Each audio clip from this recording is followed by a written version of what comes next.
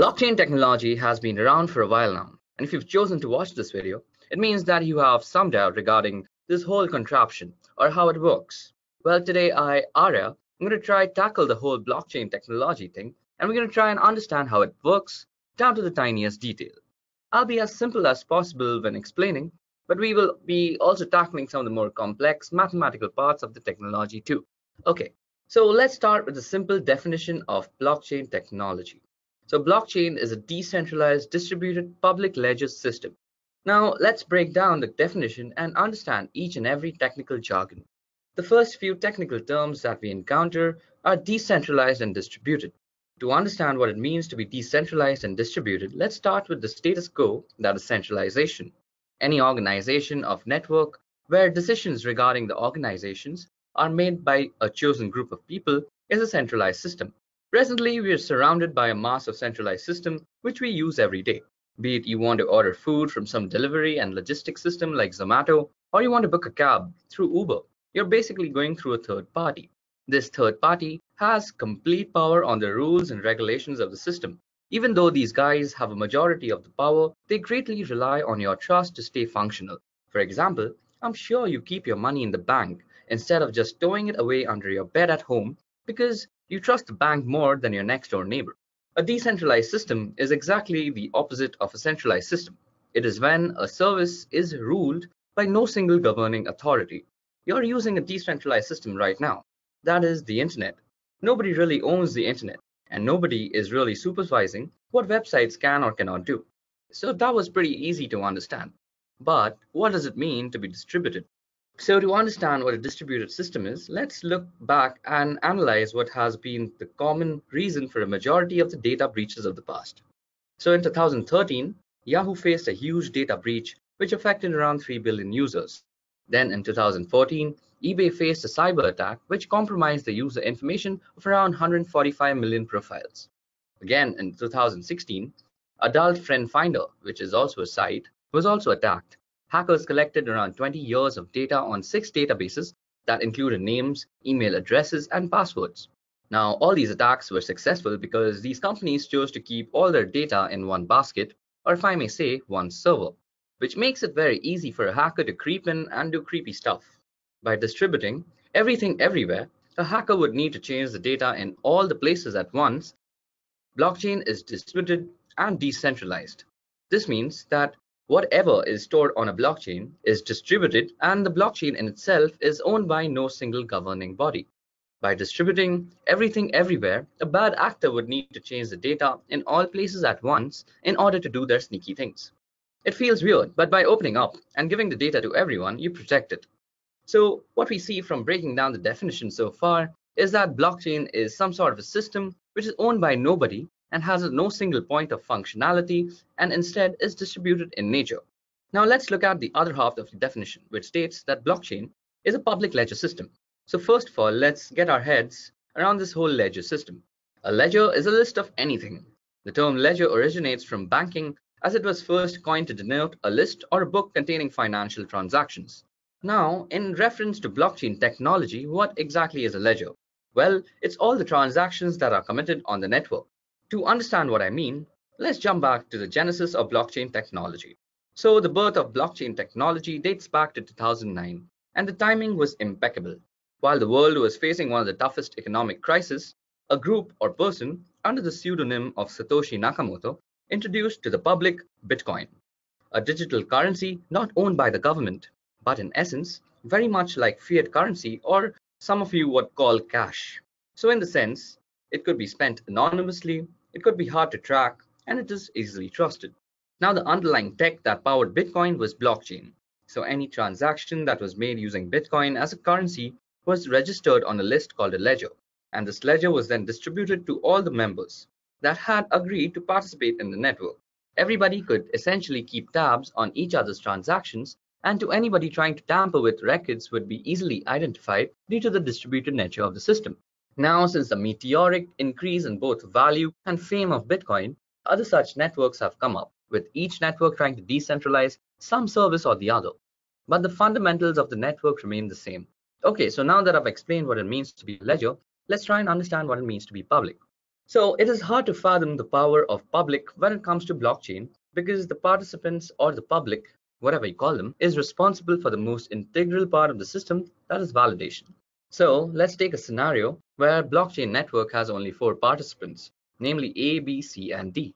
Every time one of them spends some money in Bitcoin, they broadcast the transaction down to the last detail onto the network. But how are the remaining members supposed to know what A is saying indeed is valid or not? This is handled by blockchain's unique method of validation called consensus. This means that every participating member must agree or come to consensus regarding the validity of a transaction. Every network has its own unique way of achieving consensus, and Bitcoin protocol uses a method called proof of work.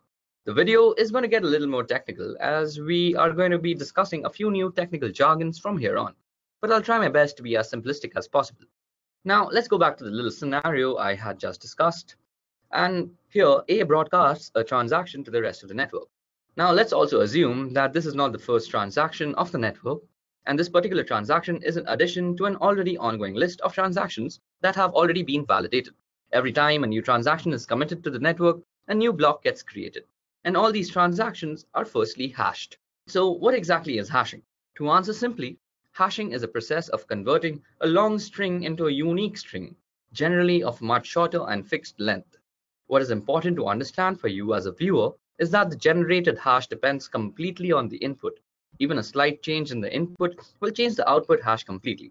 Secondly, in blockchain, a unique kind of hashing is used, and this is called cryptographic hashing, because they cannot be practically reverse engineered.